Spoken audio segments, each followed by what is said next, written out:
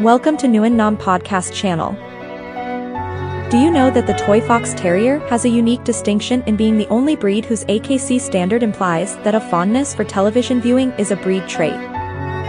The introduction to the breed standard states that not only is the Toy Fox Terrier an athletic, bold, lively pup who will happily go to ground all day and night searching out varmints, but the dog also appears to know the latest in television entertainment of his household.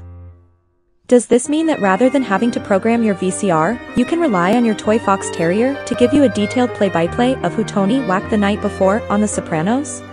No, of course not. The Toy Fox Terrier is a dog. If you are looking for a courageous, independent, playful, and hopelessly devoted couch potato, the Toy Fox Terrier may fit the bill for you. It has been an unusual and long road for this diminutive breed, which had its origins among the fox hunts of 18th century England, and was born again here in the United States. As its name indicates, the Toy Fox Terrier descends from the larger smooth fox terrier, whose purpose in the English fox hunting kennels was to work independently from the hounds and tenaciously wrestle vermin out of their holes all day long. Owners of these smooth fox terriers found that the smallest, runtiest offspring tended to be the scrappiest as well. These diminutive dogs, weighing in at about 7 pounds, were also prized for their good temperaments.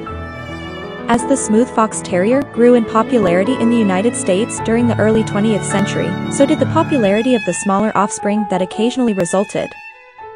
Despite their petite stature, these proved invaluable on farms across the heartland as excellent ratters, as well as hardy companions to children on the farm. Farmers began to breed the smaller smooth fox terriers, looking to create a line of miniatures. It was also at this time that the breed first entered the circus ring, that is. Breed fanciers say that the diminutive terriers easily found employment under the big top as trick dogs, performing for laughs and, no doubt, peanuts in many of the regional circuses that crossed the country. It was a role that well suited the agile and comical little dogs, says Rick Beecham, former vice president of the American Toy Fox Terrier Club. In 1915, a group of Toy Fox Terrier fanciers approached the AKC to propose a registry for the smaller version of the smooth fox terrier, but they were turned down. In 1949, the National Toy Terrier Association brought stability to the breed by writing a standard, offering conformation shows, and serving as the parent organization for state clubs. During all of this time, fanciers became concerned with the breed's often inconsistent size. In order to see that the dog remained small yet powerful, breeders for many years had been crossing their Toy Fox Terriers with toy Manchester Terriers and Chihuahuas. You would not see what we see today without those crosses. The breed is not merely a shrunken-down version of the smooth fox terrier. Many fanciers believed that the crossbreeding with other toy breeds gave the Toy Fox a milder disposition, while the breed retained its terrier gameness, courage, and animation. In the early 1990s, a group of Toy Fox Terrier fanciers formed the American Toy Fox Terrier Club, and in the mid-1990s the club asked Laura Perkinson, Margie Hill, Karen Brancho, Susan McCoy, and Ann Gendron to seek AKC recognition for the breed. In April 2001, the breed entered the AKC's miscellaneous class. According to the breed standard, the Toy Fox Terrier's genetic makeup of both toy and terrier traits should influence his personality and character. They should be a well-balanced, athletic, agile, and graceful toy dog.